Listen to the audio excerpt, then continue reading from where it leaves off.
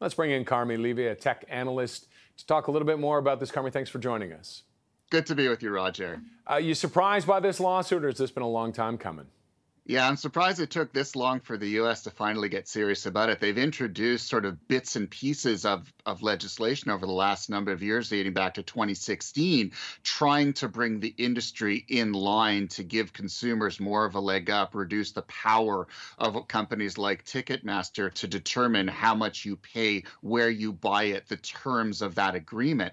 But to no avail.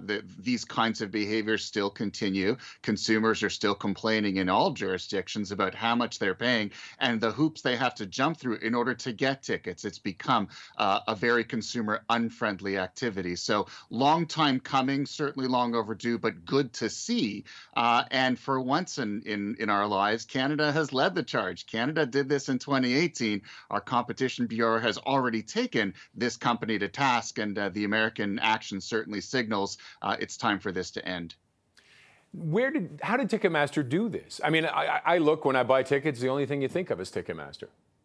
Exactly. They have become, by some estimates, as of last year, I think their market penetration in the U.S. alone was an estimated 70%. And so they have what we call scale. They have the technology, they have the contracts to lock in artists and venues and essentially anyone else that if you want to buy a ticket, you really have little choice but to go through them. And of course, what's interesting here is consumers have long complained that you'll see the ticket go on sale, and before you can even get online and purchase it, the tickets are now sold out, and then magically seconds later they show up on secondary sites like StubHub for incredibly elevated prices. And this is a constant theme on both sides of the border, and much of it is driven by the dominance of this one company, that they have the resources to essentially lock everyone else out. If you wanted to compete with this company, the kinds of data centers and technologies that you would need to put in place, they're unfathomable. There's absolutely no way for any competitors to enter into this market because of it. Now, parts of the allegation are that they're using bots to buy the tickets from themselves and then bring them into the secondary market, the scalper markets. I hate calling it the secondary markets. They're scalpers. Exactly. This is no different than the scalpers we used to encounter on a downtown sidewalk on the night of a major event. But of course, the scale and scope of this are way beyond what any of those individuals could have ever envisioned. And I think part of the problem here revolves around that lack of transparency, is that all of this is a black box.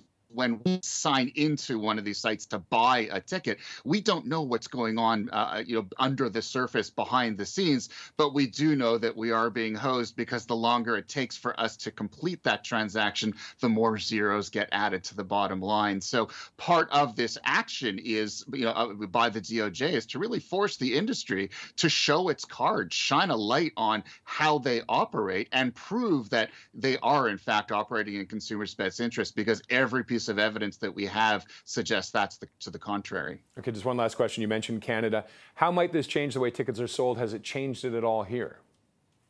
So far, it hasn't, because Ticketmaster appealed that decision. In fact, went all the way to the Supreme Court before it was ultimately turned down. So we're still paying more than we probably should. I still see evidence of that in my social media feeds. People are still complaining about it. So the Competition Bureau started this process a whole lot of years ago, but we're still not there yet. And it's going to take a lot more action by federal authorities, by our legislative bodies, to force the industry to start behaving in a more consumer-friendly way. We're nowhere near there yet, and we need a lot more investment. It sounds like we're years away. Carmi, thanks for joining us, as always, with your expertise. Appreciate it, Roger. Carmi Levy is our tech analyst.